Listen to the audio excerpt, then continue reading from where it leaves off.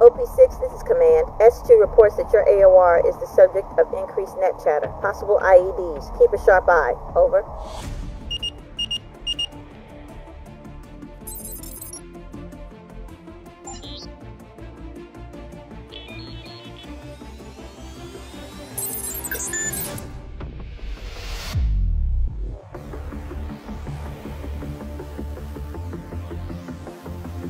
Delta 1, your AR is updated. Proceed as instructed. Switch to AR.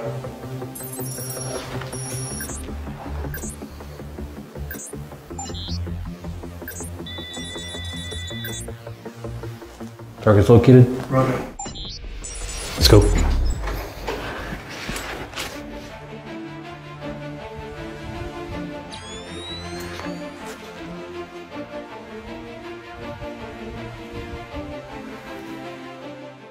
Ma'am, that cell phone could be her trigger.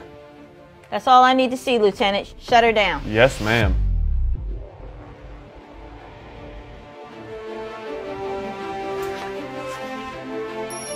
Command, this is Delta 1. Target in sight. 1 bad guy, 0 friendlies, over. Understood. Stand by for signal, Delta 1. Lieutenant, shut down all signals. Electronic countermeasures are active. Shutting down all signals, ma'am. Delta 1, you're a go. Drop the phone! Drop the phone! Get your hands up! Get down on the ground! Get down on the ground! Command, this is Delta 1. Area secure, over. The day is not over. Stay alert. We still got work to do. Over.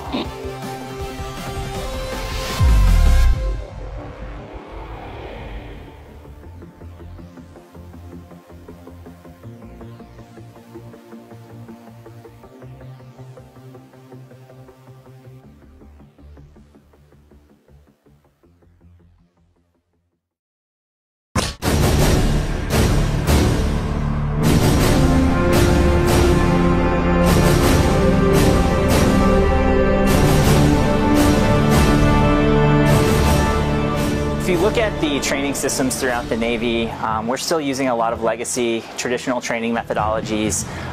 We have limited time to get sailors the training that they need, and augmented and virtual reality technologies and some of the emerging peripheral devices and capabilities that come along with those are going to allow for training scenarios that we've never been able to train to before. This augmented reality virtual training environment that they're providing to us, this capability, we can immerse into our existing curriculum, and what it does is allows us to be very reconfigurable at a moment's notice. Basically, we can go in and we can change the scenarios, we can change the threat that they pose. So I think that's really where this technology and this capability moves things a step ahead, because the ability for us to quickly sort of create a scenario, modify the different agents that are in there, change their behavioral outcomes to trigger different events during the scenario based on what the trainers are observing, really creates this dynamic training experience.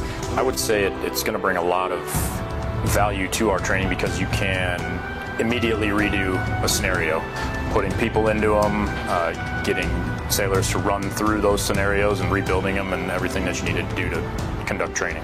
ONR Tech Solutions has been a really great opportunity for myself and my team at Dahlgren. I'm used to going through more traditional sort of funding sources, but ONR Tech Solutions has definitely felt like a very unique experience. Well, I was a little skeptical at first. You know, I'm a live fire, hands-on person, but doing this job I've seen a lot more technology really being advanced over the last couple of years. I put the equipment on yesterday, and just being immersed in the environment, you really get pulled in pretty quickly, and really thinking that you're within the virtual environment or the augmented environment. Going into or being outside of the room before you enter the room, so it's almost going from a different world from the outside, and then you step into the room where you guys set up the AR and you can see everything. So you can kind of put yourself in a whole nother world once you step into the room, so it's pretty neat.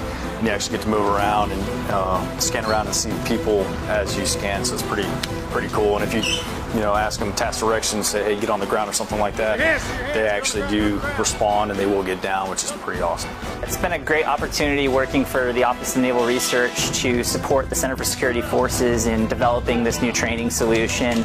It's also given us a tremendous opportunity to partner with industry like Magic Leap Horizons, with our DoD collaborators, with the Dismounted Soldier Training Group, and also to invest in and help grow small businesses like Haptech. And I think if we continue to submit our ideas and, you know, ONR can continue to kind of build off them and improve, I think it'll be good for our sailors and our securities.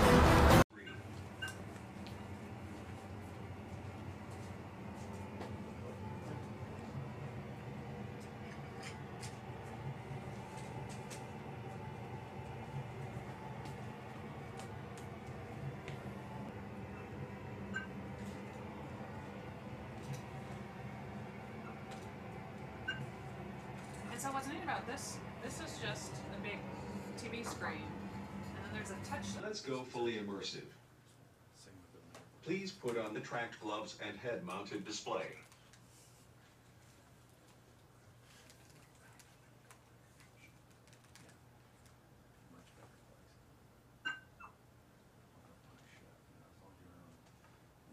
You've now joined me in the full virtual world.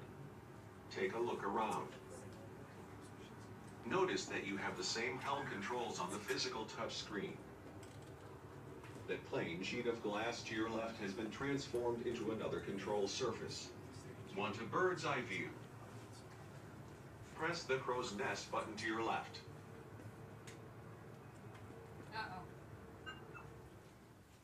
You are now seeing a synthetic view from the radar mast.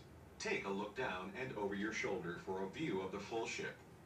You still have the same control capabilities up here. And I'm here too, on your left. We're airborne.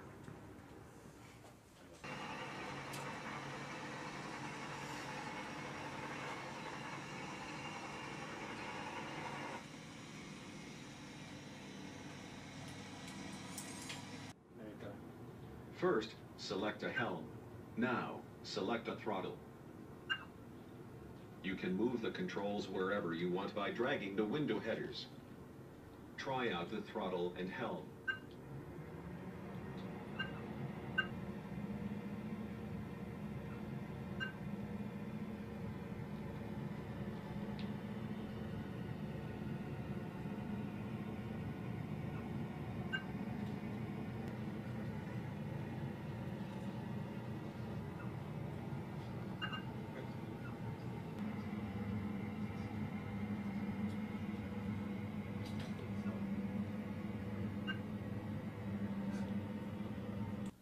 These are some near-term augmented and virtual capabilities.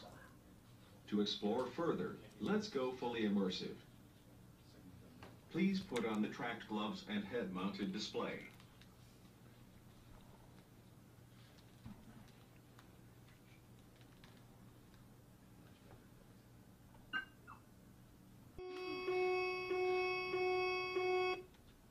Looks like we've got a fire in engine room 1. You can touch the personnel icon to get direct comms with the sailors.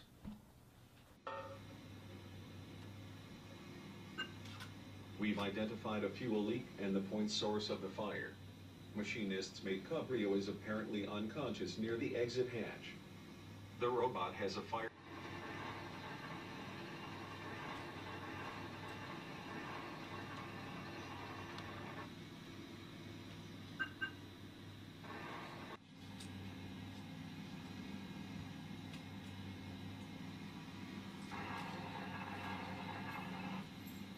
Sensors indicate no. Select a helm.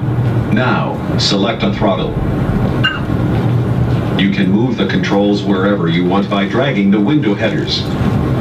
Try out the throttle.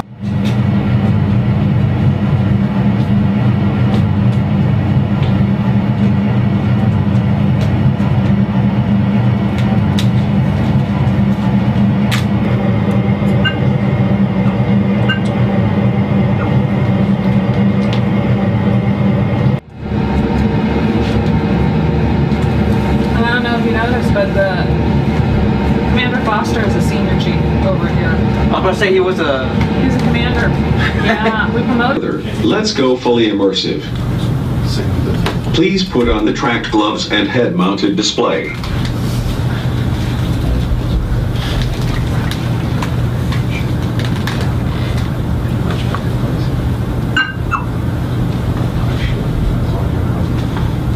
You've now joined me in the full control surface. Want a bird's eye view? Press the crow's nest button to your left.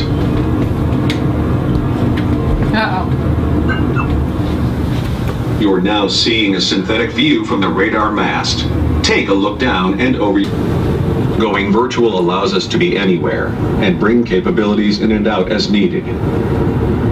Plus, we will be able to pull in live video feeds and other sensor data from the real world.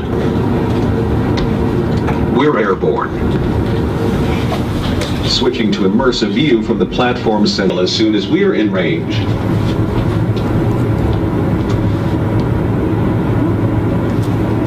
The UAS loud hailer now. The pirates appear to be turning away from the fray. Comms with the sailors. No response. Yellow. Yellow? There's too much smoke to get inside.